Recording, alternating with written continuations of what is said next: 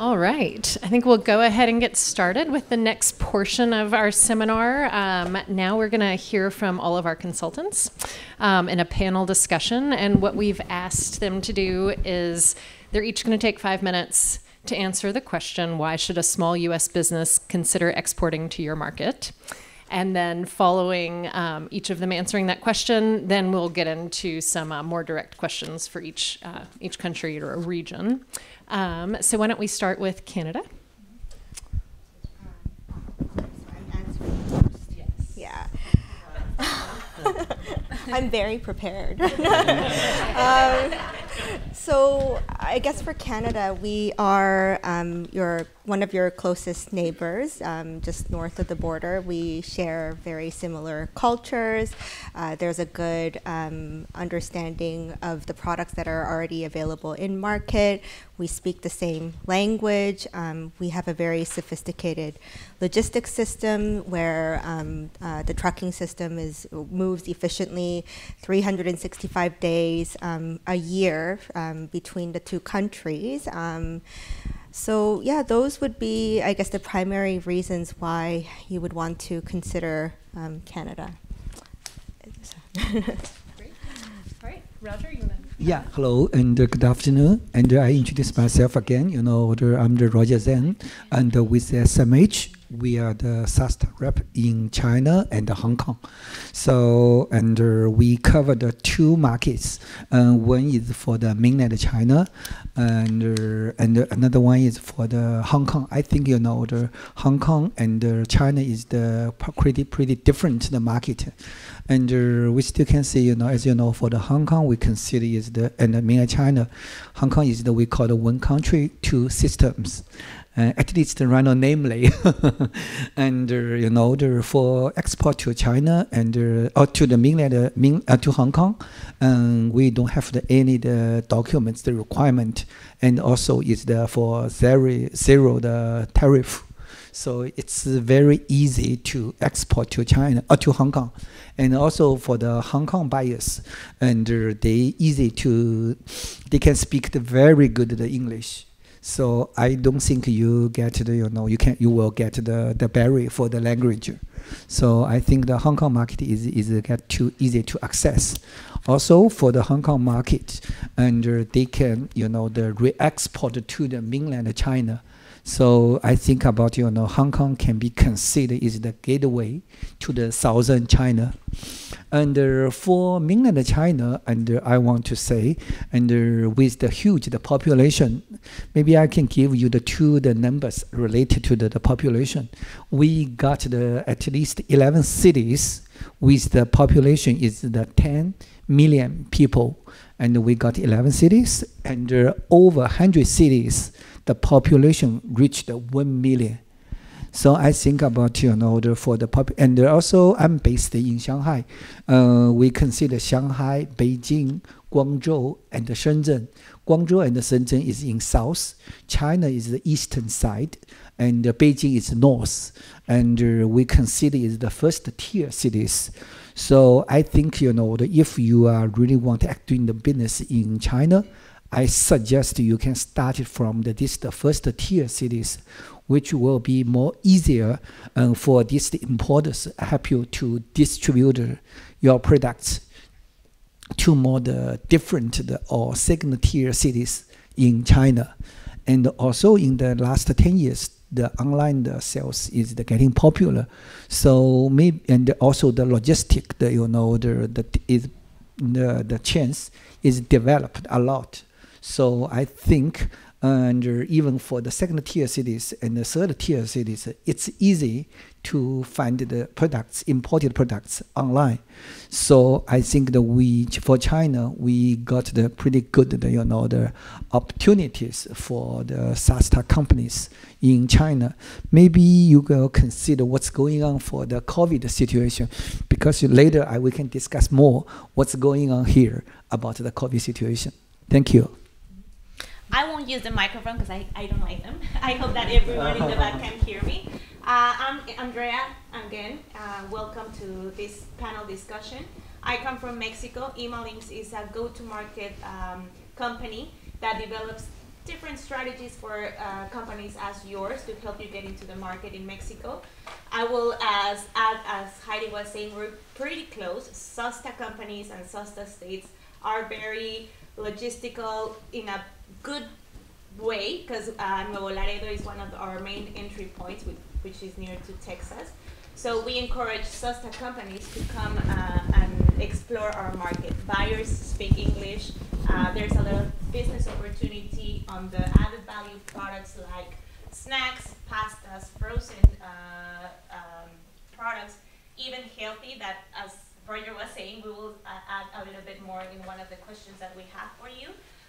But yeah, I mean, I think that you guys being here in the SUSTA area, it's very important for you and for us to get your products into Mexico. And we're really excited to see new trends, to get to know your companies, and to give you feedback with consultations.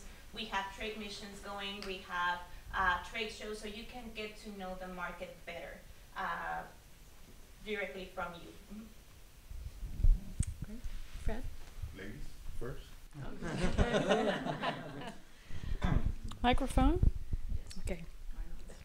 So, well, we are Anouk and Roseanne from Europe. Europe consists out of 27 different countries. Sorry, the EU, European Union, excuse me, that's absolutely correct. We cover Europe as a whole, so also the UK. It's not part of the European Union anymore due to the Brexit. We cover the Nordics and the Baltic states as well. Well, Europe is one custom zone, so once your product enters Europe, it can travel freely all over the different countries, which is a huge benefit for you. But keep in mind that all countries are different. We have different languages, different consumer habits, sometimes even different rules, currency. Yeah, am I missing something? No. We have... we always say we in the north of Europe, we eat to live, and in the south of Europe, we live to eat. And that's already a difference you see within the European Union, that all countries are different. So that's something to keep in mind. It's a mature market, a large market of 500 million consumers, rich market, and we have a very strong trading relationship with the US. We have good trade connections. And your US products have, in general, a good reputation in Europe. Yeah, you are like Mexico. You are on the right side in the US for Europe compared to the western part, for example. You are close by. We have just an ocean in between. Sometimes it's even easier to get your products overseas than, for example, at the other side of the US. I think that's it. Yeah. Hi everyone, I'm indifferent to a microphone, so I'll use it. So India, I'll talk about India. India is a large developing economy. We're seeing good growth that's taking place in the country. We are one of the largest consumer bases in the world. In fact, we are going to overtake the China population in April this year. So, Roger, sorry about that. But so I think overall, it's a growing economy. We are seeing, larger disposable incomes. We're seeing a trend where people are truly wanting to become global and have those global experiences. So we see good demand for products. And post-COVID, I'm going to talk about it a little later in the panel discussion, but post-COVID, I think priorities for Indians have changed. Of course, like any other market, it's a price-sensitive market, but now people are willing to spend more money on quality products. So we do see a good market for, some of the products that we're going to mention later. But I think it's one market it's not an easy market. So please, be prepared. We are there to help you, anything that you need or anything related to the policies or the market entry points or where you should place your products to begin with, because it's a large country with 28 states. So we can help you and handhold the product and ensure that it's available across all platforms. We're seeing a good rise in organized retail as well as e-commerce. So that gives a good opportunity to be present at different locations while partnering with, one particular retailer or a couple of retailers. So I think it's a good market, and we're there to assist you and help you with entering the market. Thank you.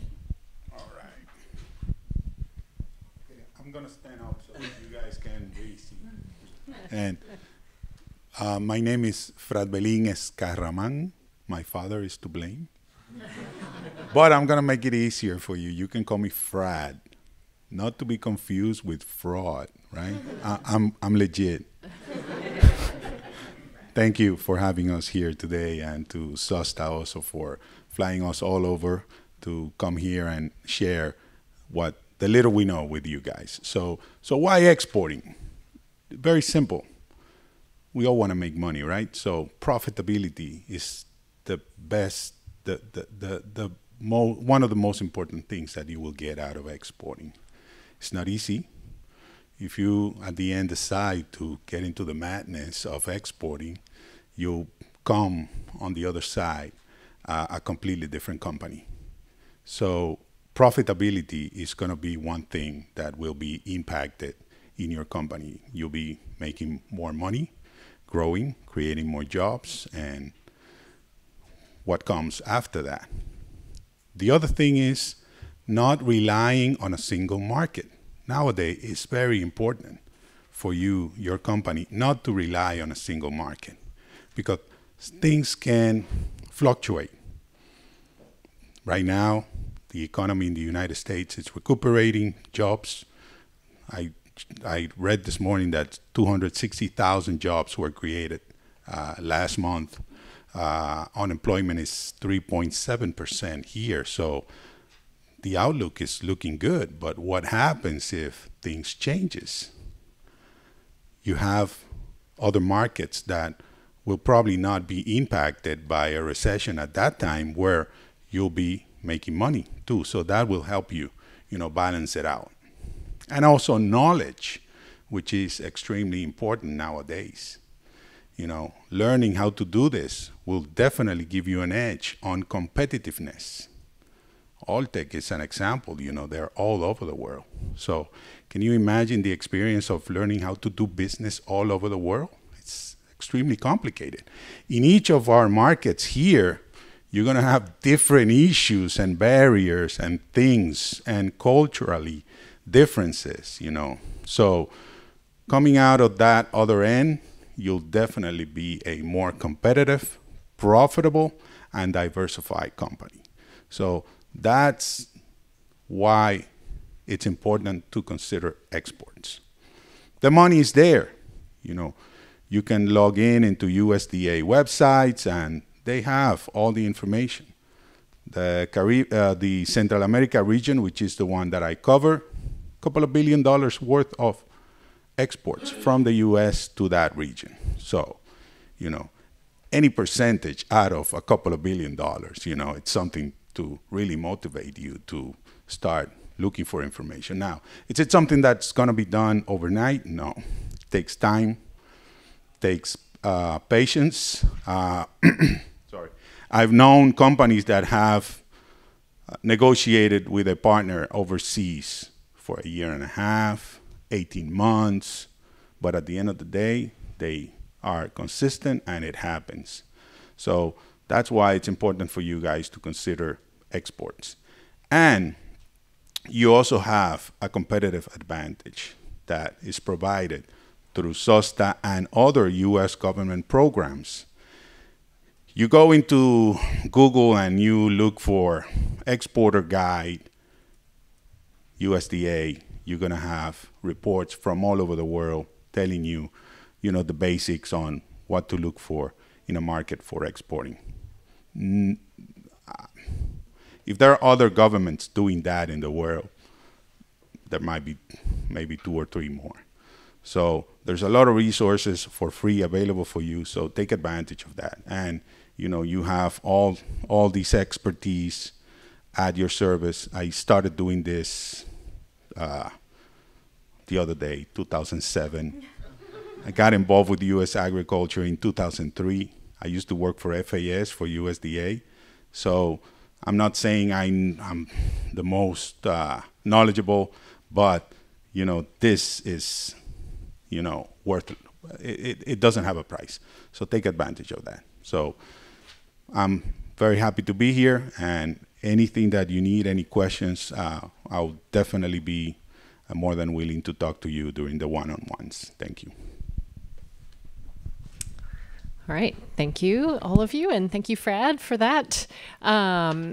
So what we did was we took some of the main themes that we've seen over the last couple of years that we're all talking about all the time, things like COVID and health concerns, shipping and logistics, and we selected questions for each particular market. So I'm going to direct one question to each market, and they'll take the lead on that question. And then once they're done answering, then any of the others can chime in on it. So that's how we'll start our panel discussion. And I'm going to start with China. Roger? Yes. So the question is, how has the food and agricultural landscape changed post-COVID, and what lasting effect did the pandemic have? And first, I want to give you update what's going on in China for the COVID situation, because I think China is in the world is the only one still for some part of the city being locked down and not fully opened. And maybe we can split it to the two different markets, as I mentioned to you, Hong Kong and China, mainland China.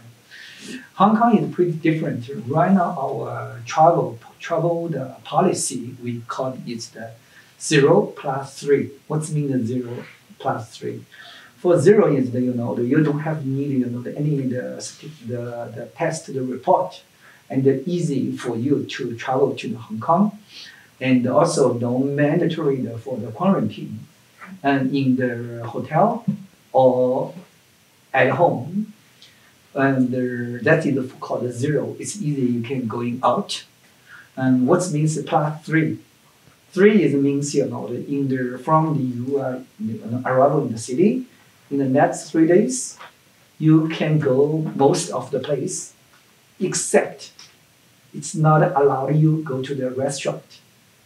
So it means you take the meal only in the hotel for delivery, or you just buy the food, eat in the restaurant, or cannot eat in the restaurant, only in the place which you stay, or you at home in Hong Kong, or you stay eating in the hotel. So you only can take the box, meal box. Yeah, so I think that still it's a little bit challenging. But if you have some business meeting, still it's allowed you go to the office, go to the supermarket, buy the shopping, go to the restaurant. Only you can order, then you take to home or take to the hotels. That is for the Hong Kong. So that is the policy for the Hong Kong. And for mainland China, and it's more challenging. Still, we got the mandatory for quarantine. We call it the 5+3. What's mean the 5? 5 is mandatory. You stay in the hotel for quarantine, and this is you need to stay in the hotel. You book the hotel, and the hotel the cost is needed to pay by yourself. The government not to pay for you. And 5+3, another 3 is for our local residents, and the 3 days you need to stay at home. It's not to be allowed because we got the barcode. For the cities, you can scan. You need to scan the barcode. They give you the barcode. The color is changed to the red, so it's a red color. It's when you scan and the entries for all the shopping mall and any place, you'll be blocked. So it's not allowed. So it means for 8 days for your visit to China, mainland China, it means 8 days. It's not allowed. Also, when you're boarding, you need to show the PCR test report. Seems it's very complicated, but since the last week, something is see the good signals, and it's pretty bad. A few weeks ago, it happened because some city of the lockdown, especially in the Xinjiang, we got the fire, make the 10 people died. That is very bad. Even including the one kid, just 3 years old, that is very bad stories. And also in the different cities like Shanghai, Beijing, appeared the demonstration against this policy. So seems the government just woke up from last week, and they canceled some of the quarantine policy, and they just because for the local residents, if you go to the office every 40 hours, you need to do the PCR test. And if you don't do that, your barcode, interest barcode will be changed to different color. So you will be blocked to everywhere. So it's good things as the government gradually to change the policy because the China is such big territory. So I think for the next 3 months, and the government will be gradually to change the policy. I can see maybe the second half year, China for the travel policy can be open. This is I'm thinking, and according to current the trends, and the government currently changed the policy. So I think about it means for the first half year still is challenging for the international visit to visit the China's. That is the travel policy I want to let you know. And for Hong Kong, still is okay for you to travel, to meeting, to join the meeting, for the trade show attending, still is possible. For the mainland China, let's skip the first half year. Let's see what's going on for the second half year. That is for your travel and for your schedule. I think it's very important for you. Little bit complicated. If you have questions, and just give to me, and I will give you my email address. I can send more information to you. This is pretty complicated travel policy. Market, and market is changed. And in the beginning, due to the COVID situation, the logistic, for the logistic, almost shut down, and also for the customer clearance, always be delayed. And after 3 years later, and the situation is much better. So I think that for the container delay, such kind of the things is almost is be avoided. So don't to worry about that. And market opportunities, I think the online shopping is continually being the popular. So I think about during the COVID, most rely on the delivery. So the China is pretty the early to use the online shopping for the online shopping. So I think about the online shopping still is the popular in China. The second is because the SUSTA the region we get the more sauce and ingredients. I think after COVID the family cooking at home is pretty common compared to before. So I think about the sauce and the ingredients for the retail stores is getting popular. So I think this is another opportunity for the SUSTA companies. And also the health products and the nutrition products is another opportunities for the China market as well. And as same as they didn't know any changes like the tree nuts and the beverages, juice, meat, seafood, always it's high demanding for the Chinese market. This is not a big changes. So market is changed and it's gradually, and I think about is more chances for the ingredients and the sauce. It's definitely the sales is increased a lot. So I think about if I don't know that any companies here is carry the ingredients and carry the sauce. That is the big opportunities in China. So I think Hong Kong and China is different market. China still I think about the price point products is getting easier to access this market. For Hong Kong's the market, the people's income is much higher than mainland. Hong Kong is I think it's still ranking the number one, the most expensive cities in the world. So I think the Hong Kong people is more acceptable for the high end.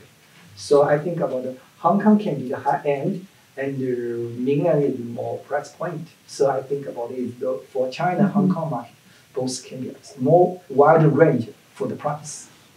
That's about the China market. Yeah.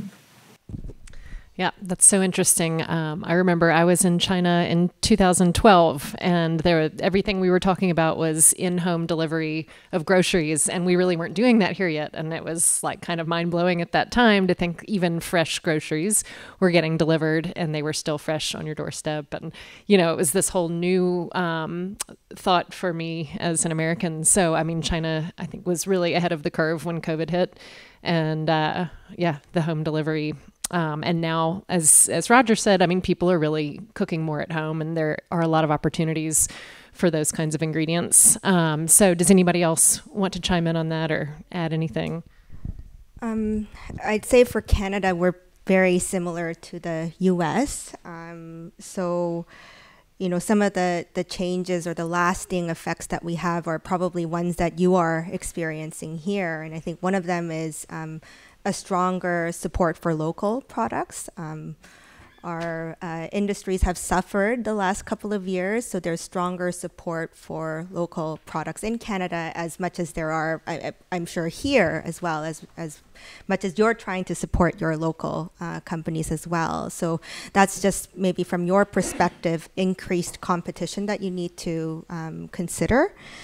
And then inflation, I think everybody knows that we're all experiencing it. The rising cost of labor, the shipping logistical issues have contributed to increased prices. So consumers are definitely more sensitive and thinking about the value of the products that they are buying. When it comes to e-commerce, I think there has been a bit of a growth in the Canadian market over COVID, but I heard recently that Amazon sales in Canada are dropping. So we're not sure if the e-commerce trend is here to stay, especially in the packaged food and beverage space. So, yeah. Anyone else?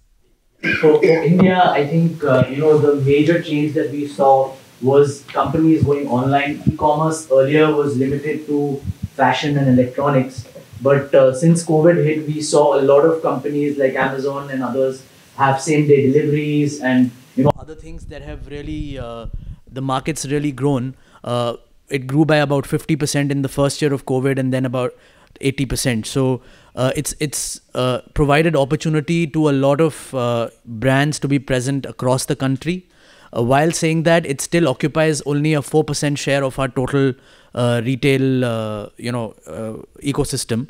So it's definitely increasing rapidly, but still has a long way to go. Yeah, I think for Europe we can say a lot of things that have already been said. I'm happy that in Europe we don't have the situation anymore that's in China still, but yeah, we see a lot of home delivery groceries, and that's something that stayed. People are more conscious about their health. Healthy snacks are, for example, a great product that we are looking for, but also non-alcoholic beverages, for example. So we're looking for alternatives for the products that we already had, and COVID boosted this even more. So that's something that stayed after COVID. Yeah, well, for the home delivery, something for us unique we saw in the past few years is that, well, a lot of supermarkets are nowadays bringing their groceries at home. And that's here to stay, so that's nice. But we also see deliveries that's delivered within 10 minutes, especially in the big cities. So a very fast delivery, and that's also a growing trend. So people would like to have the groceries now. Yeah. Right. Anybody else? All right. And one thing, if everybody would use the mic, because they are recording it. Brian just told me. Yeah. So, thank you. Little disclaimer. Sorry. All right. Thank you all. I know COVID is still top of mind when we're thinking about exporting into all of these different markets. So, of course, that's top question. Next question is for Europe. How are concerns about environmental sustainability changing the market? Well, in Europe, we are quite conscious about the sustainability issues. We hear a lot of sustainability effects on the news, but it's mainly impacting the packaging, which is important for you. In 2020, the Green Deal strategy started. It's a strategy in Europe to reduce especially plastic waste, but also raising environmental issues.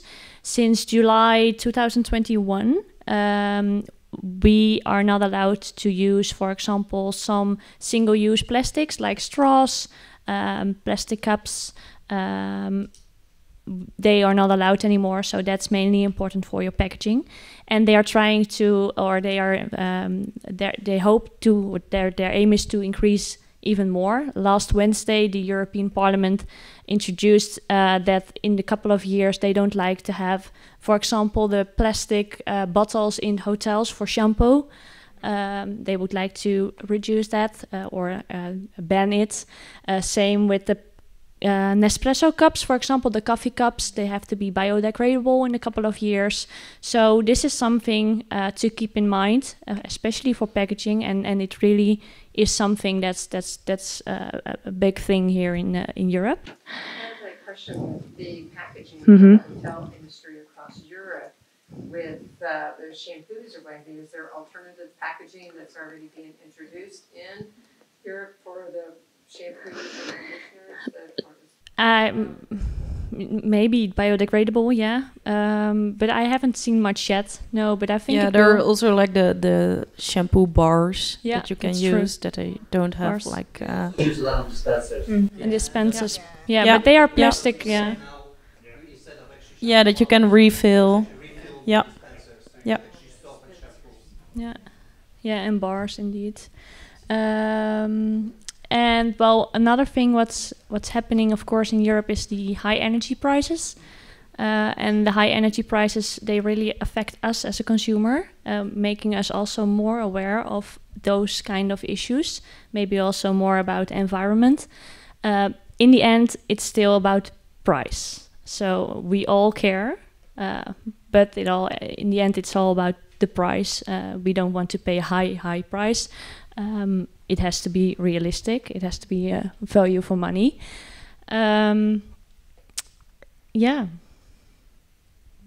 More? Oh yeah, well, supermarkets and a lot of companies are using environmental issues as especially a marketing tool. For example, the Lidl, the biggest retailer discounter in Europe. Well, not the biggest in Europe, but in some parts it is the biggest. They announced that they don't fly in their produce anymore because of the environmental issues. In the end, this is a marketing tool, but it shows that it is important for companies to care about the environment and to show that to their customers. Yeah, and also looking for local alternatives. Great, thank you. Would anybody else like to chime in?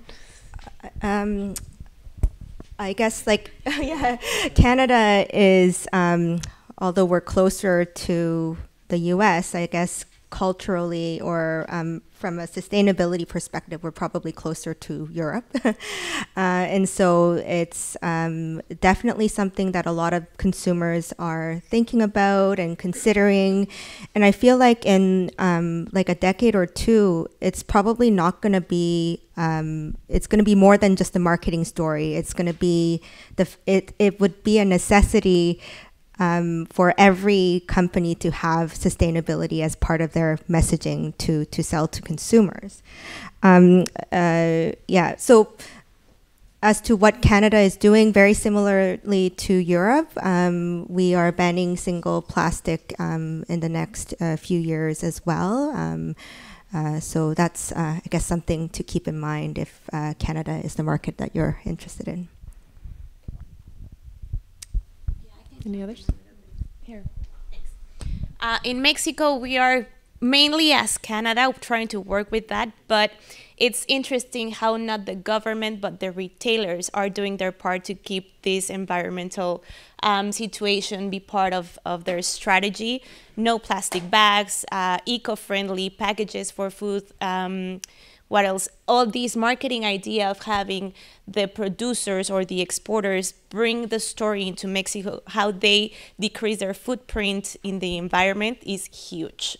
H-E-B is doing it, Walmart, some other retailer regionals like Calimax or Chedraui, Soriana, which are bigger.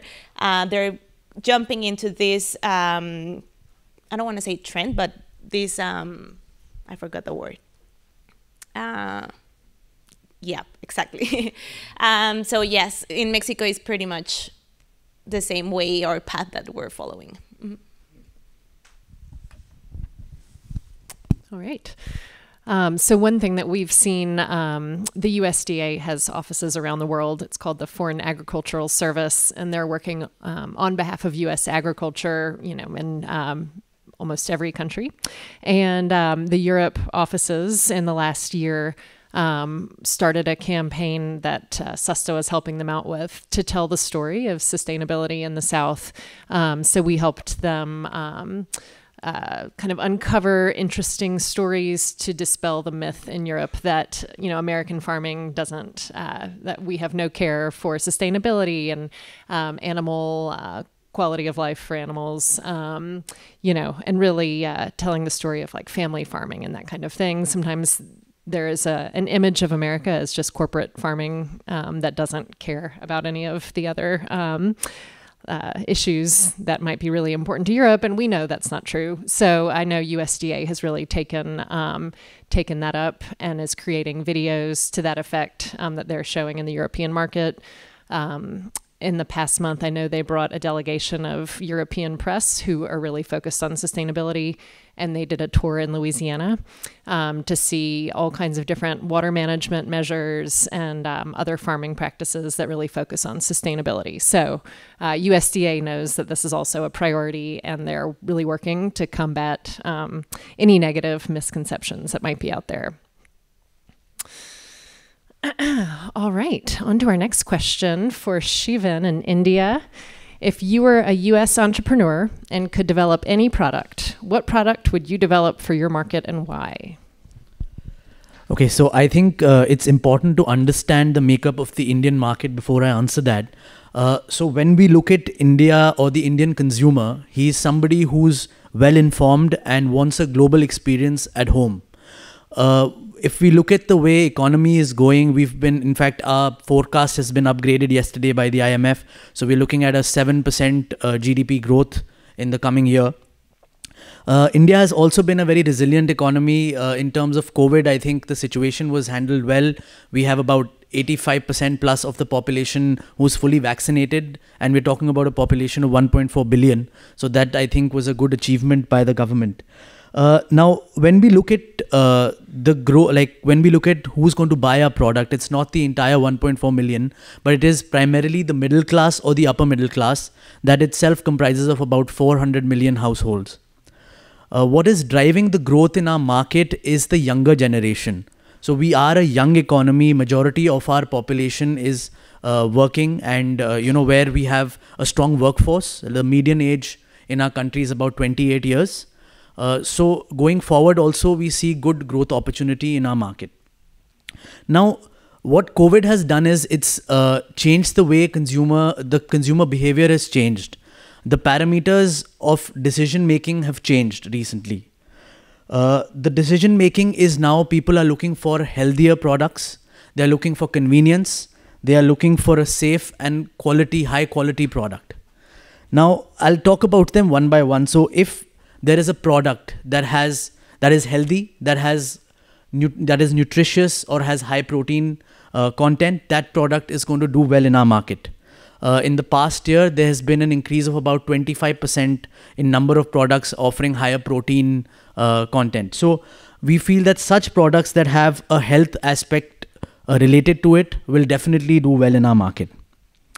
Another aspect is convenience. So people are looking at convenience since, they are the younger generation, which is the Gen X or the Gen Zs.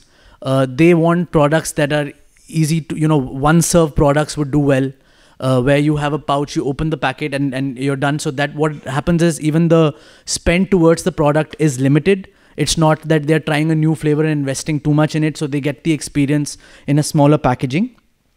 Even craft products, whether it's craft foods or craft spirits, this is something that's grown very recently. So we are seeing domestic brands as well that are coming up, which are highly priced. They're not pricing it low, but there is enough opportunity or enough. The pie is so large that even domestic as well as imported market has enough, opportunities for growth in the market. Another aspect I would like to mention, pet food. We are seeing that's something that's become quite different. Today in India, we have the pet owners and we have the pet parent.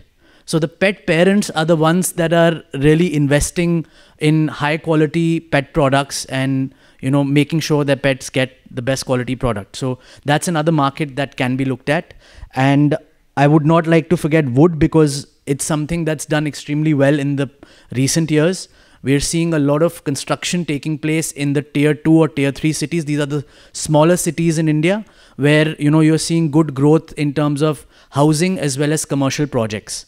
So we do see this. So the wood market had gone down a bit during COVID due to the lockdown and labor availability. But again, it's a backup. And I think in the future also there'll be substantial demand for US wood, especially SYP.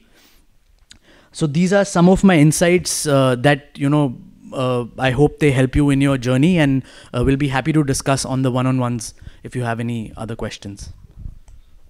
Excellent. Thank you. All right. Our next question is for Andrea in Mexico.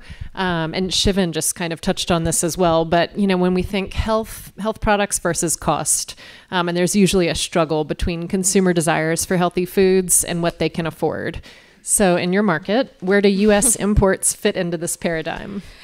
Well, I'm going to tell you a story. As you may know or not, which is fine, we're part of the top 5 countries with obesity in the world.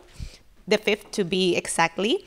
And our government was doing some research on how the labeling regulation, the front package labeling regulation in Chile was working. So prior to the entry of this regulation, there was, of course, a concern from the government to the consumers to have a better understanding about nutrition and ingredients and everything that we were eating, right? So studies indicated, and I'm going to read this because it's important, that 13% of consumers would abandon the purchase of products with these seals, and 74% would review the information of nutritional facts to determine if they will consume or not the product. So in April 2020, when all the booming of pandemic happened, they decided to do the implementation of this new regulation, which was a very blurry moment for us to do that strategy in Mexico, because everything was locked down. Government was in and out, answering questions. The verifying companies didn't know very well what was happening. So at the end of the day, the idea to have this is that prepackaged processed food and non-alcoholic beverages had these stamps or hexagons in the front package of the products. And this would, of course, also included the modification of some labels, especially that goes to the kids. So we had to say goodbye to Tony the Tiger. And of course, all companies had to switch or change their communication strategy so they wouldn't be affected with the government. So if we want to see and analyze this, we will do it in two different perspectives. The first one will be how we adapted to this new regulation as a consumer, or if we change our consumption habits. And the other one will be how we integrate this new regulation into our life. So if we see it in this way, it's not working, actually. The times were different and were difficult for us to implement, and the pandemic hit it in the same time, so it changed our concerns. Healthy, sorry, I missed the idea. Employment, economic security, health, hygiene, all of these changed our ways to do food. We stayed at home, we purchased like new, like really fresh products for us to prepare at home. So it was more time at home and more time in the kitchen, not working and getting this easy food just to take out and eat at home. So regarding this, also we have high saturation of these stamps. 90% of the products that we see on shelves have high fats, high sodium, high everything. So the range of products that we have available as healthy, and I'm gonna do this quote, it's 10% of all the products that we can see in the stores. That also gives us the idea that what's the deal with the hexagons? Everything has either sugar or sodium or trans fat, so it's been getting part of our usual purchasing now. Regarding this, the consumer, I mean, we do have greater awareness on what the product is, but it hasn't changed that much the hexagons, the way that we purchase and buy the products, and it was just like the pandemic that made us change our habits in the country. So it's kind of working. We are in a struggle because there are a few products that fit on the healthy category that we can purchase, but these products are seen as premium or high-end or very expensive products, and we, again, double think about if we invest that, because we have some other issues and some other things to pay, than just going to a healthy product in the store. So, Thank you.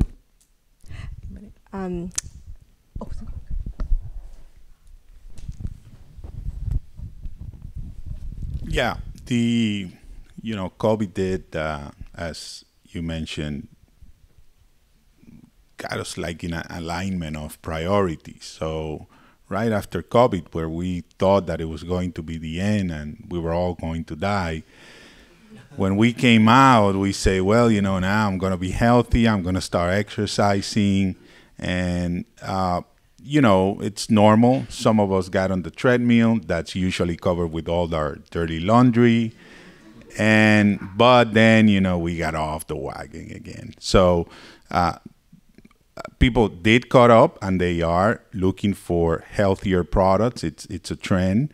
And some of us stick to some. We're trying to consume less sugar, less carbs, and try to walk a little bit more. But then in my particular region, we are price sensitive. So usually a product that's very clean label is going to be at the higher end of the price tag. So there has been an interesting trend going on, and you can see these influencers in social media that are bringing back the home remedies. I'm actually practicing some of those. I learned the other day that honey, you get some garlic cloves in it, you pinch it with a toothpick, and you let that simmer for 2 weeks. And that's a great probiotic, improve your immune system. Now, if you can get that in a product, that's going to be terrific. 2 simple ingredients, it's not going to be that expensive to make. And that's the idea in my particular region, to bring up stuff that it's healthy but doesn't go to the expensive side of the aisle. So those are the things that most of the consumer base that are located in Central America are looking for. It doesn't necessarily have to be completely clean, but something in the middle. That would be more aligned with the disposable income that that consumer base in Central America has. I have to agree. Canadians are price sensitive, but health conscious too. So if you can figure out a way to make something that's healthy at an affordable price, then that would be great. The other thing I wanted to add about this question was that I think the U.S. has so much potential. Canadians do turn to U.S. when it comes to like leading trends. You're ahead of us in a lot of different categories and areas. So there's an opportunity there to, I guess, continue the research and development in these areas. So in terms of where U.S. fits on this paradigm, I think that's where there's potential there. Great. Thank you. Anybody else? Yep. All right. Healthy and affordable. It's what we all want. Right. Okay. Next question. What do exporters not know that may surprise them about your market, Frad, in Central America? All right. Well, you didn't know that I was there working for you. Now you know. That's it. Well, you know, it's a very interesting region, and it's close. You guys know that. I was reading an article about that McKinsey did on the region, and before COVID, the region was growing at a larger rate than South America. So it's still performing very well. It was affected by COVID, of course, like all the economies in the world. Some of them, Panama, was hit harder because their actual economics and finances were not pretty much in order, but they were able to bounce back. But other than that, everyone in the region is positive in GDP growth. So it's the 19th economy in the world. So, you know, it's interesting. And it's not as big as, you know, when our colleague mentioned that 400 million people are, you know, part of the higher income part of the society in India. You know, in Central America, we only have 56 million people. So out of that, you know, about 50% are very cautious with what they can spend, and then everything else, you know, the other 50% would be divided between middle class, and then middle class, you have to go into lower middle class and upper middle class, which there's a significant difference there, and then you have the high class, which usually, you know, it's about 6%, and so we do have a limited consumer base, but again, there is good opportunities. It's not going to be at first also a large volume region. Usually the importers in the region would like to test the markets, and you will probably get orders that, you know, 1 pallet, 2 pallets.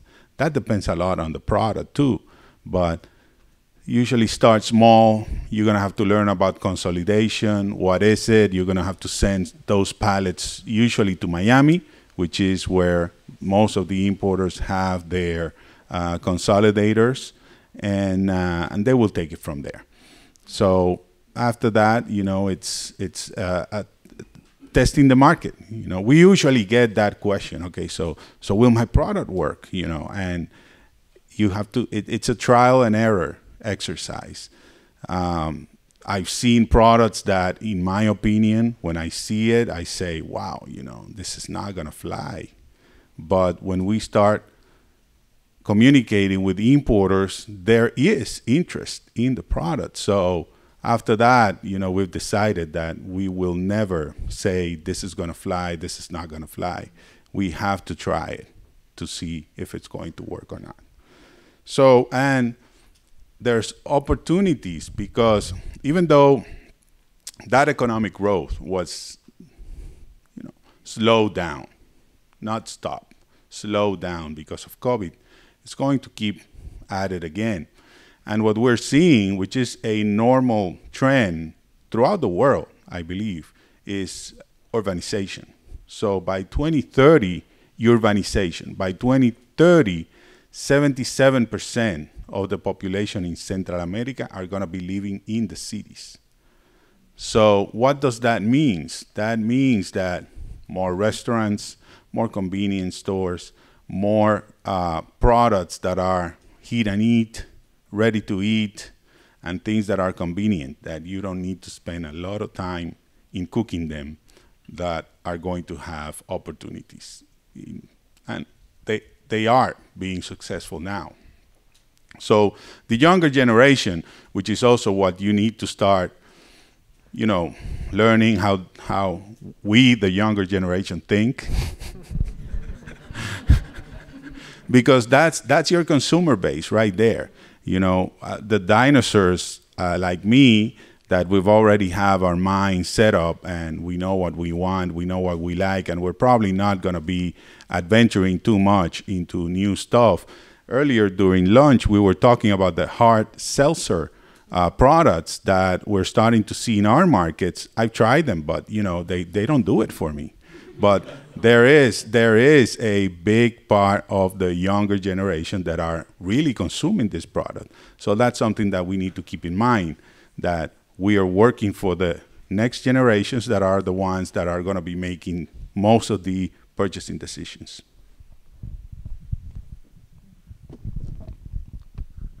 Great, thank you. Anybody else? All right, our final question is for Canada. Which local Canadian products will U.S. exporters have to compete with in the market? So I feel like in almost every category, you will likely have a competitor that's producing it in the Canadian market. Unless you have, say, a particular hardwood lumber product that's not grown in Canada, unless you have fresh produce products that, again, because of our limited climate, we can't grow in Canada. But then the two categories that are most challenging when it comes to competition are probably the categories that are tied within our tariff rate quota system, which would be our dairy and poultry products. And so what this means is basically the government controls the amount of product within these categories that can be produced within the domestic economy in our country, but it also controls the amount of products that can be imported into the country when it comes to that category. So I'd say there's definitely increased competition for cheese, milk-related products, and I know Tim and I have talked about this earlier, as well as poultry. So that would include turkey, chicken, and egg products. Any other markets want to chime in? Oh, I got it. As I mentioned to you, in the beginning, and Hong Kong is, we got more chance because they are high income, and also Hong Kong can be considered the most expensive city in the world, especially for the property, and so Hong Kong we can get another opportunity for the organic. And Hong Kong market is still some of the supermarket, and they are carried organic products. Especially we got another called 360. This is only carried organic products like the Whole Foods in the United States. So I think about if you have any products for the organic, I think the Hong Kong can be consider another the markets for export. And for mainland China still is challenging because the Chinese government and the process for the verified organic is very challenging and very complicated. So I think I suggest Hong Kong and Macau maybe we can consider for the organic product. Yeah, thank you. Great, thank you. And we have a little bit of time, so I think we can open it up to Q&A if anybody has questions for a particular market or anybody in particular. One of the challenges we have with our ag products is in other countries, it seems to take forever. We have to have them registered there, and it's very time consuming, very slow, and very expensive. So I didn't know if anybody had any comment to, and I'm not sure SUSTA can help with the expense of getting products registered in other countries as well, but just a question. So when it comes to SUSTA funding, which we'll talk about in a minute with our cost share program, that's really for the promotion of products more than anything that's considered the cost of doing business, which would registering a product would fall under that. But does anybody have any thoughts on? Yeah, you're right. You know, it takes a long time to register products. To be honest, it has improved a little bit. It used to take longer. You know, each country is working on trying to set that procedure faster, but there's still a lot of bureaucracy in it, and unfortunately, there's no way around it. So that now, what we have heard from some importers is that when they talk to the exporter and they request the documents, then sometimes the exporters are not as diligent. You know, they don't get the documents, they don't supply what they need, and that sometimes also is factor into the equation. So I think that the only thing that as an exporter you guys can do now is to, as soon as that importer says, hey, you know, I need these documents, try to provide them as soon as possible, and they will take care of the rest. But yeah, it usually takes a while. And in the past, the governments and customs were allowing the products to come in without registration.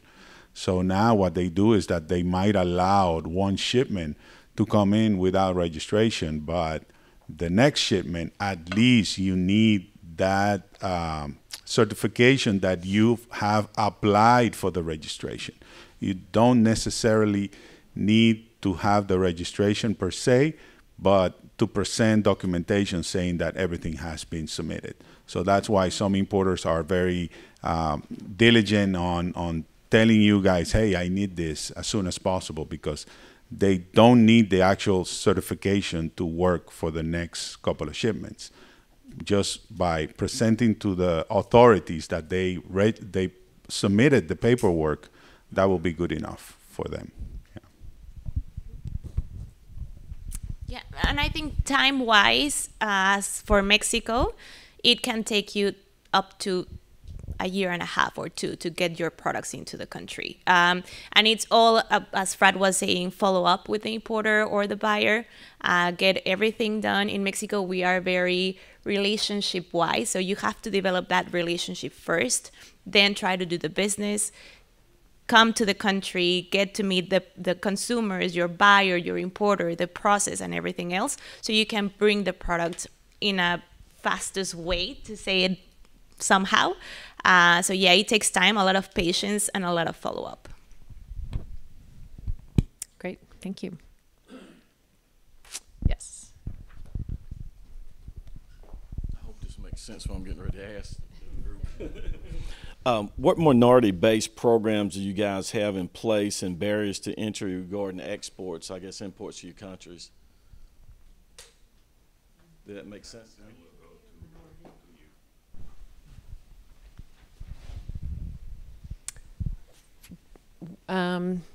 So for SUSTA, we don't have any specific programs that are, you know, we are in our outreach trying to make sure that we are doing enough outreach to all communities. But our programs are federally funded and are generally available, you know, to everybody in the same way. Where we're approaching it is just trying to make sure that we're doing all the right outreach to every community so that we're not leaving anybody behind.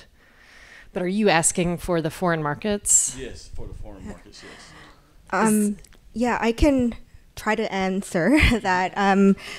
So for Canada, like in the US, I think DEI, diversity, equity, and inclusion has been a very big topic for us the last couple of years.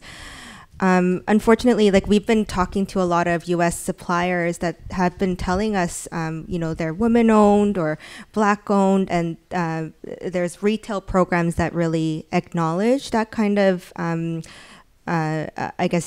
DEI community.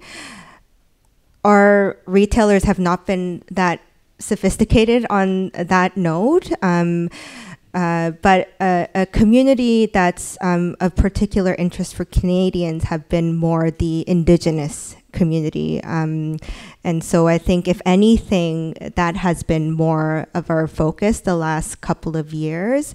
But who knows, maybe we'll catch up to the US in terms of opportunities there.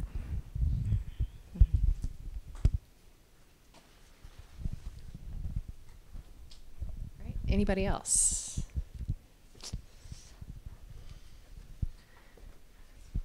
All right.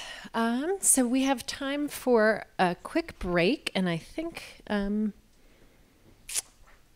shoot, I have the old agenda, right? It's a break right now. Yes. So there's some beverages outside. If anybody needs to go to the bathroom, it's this way. And then we'll get started right at 2:30. We're going to do a brief presentation on SUSTA. I know some of you are new to SUSTA, and so we just wanted to go over the highlights. And then the Kentucky Department of Agriculture is going to also say a few words. And then we will do the breakout meetings. We still have some time slots open if anybody wants to sign up for any other meetings. I'll be at the podium, so come find me there.